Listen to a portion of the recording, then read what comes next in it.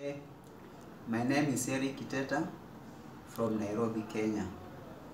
I had a spine problem which it took me some years to know about it. When I went to Kenyatta, the big hospital in Nairobi, Kenya, they saw my problem and they could not, they were unable to do my operation because that place was so sensitive. After that, they sent me to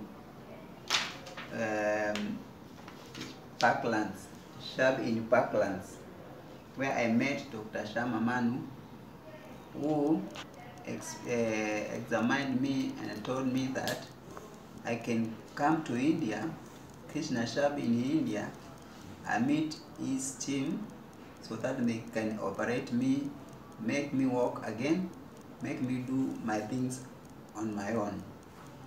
Okay, after that we planned and I was able to fly to come to Krishna Shab Hospital. When I came here, I met Dr. Niraj and his team, spine team.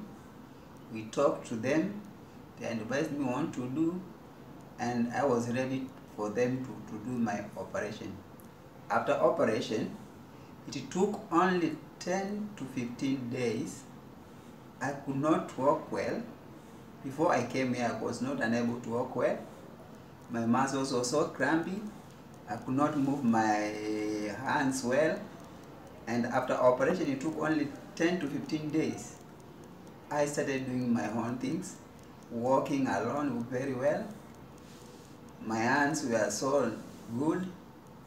Dr. Niraj and his team, spine team, they helped me so much. They are so experienced in spine operative.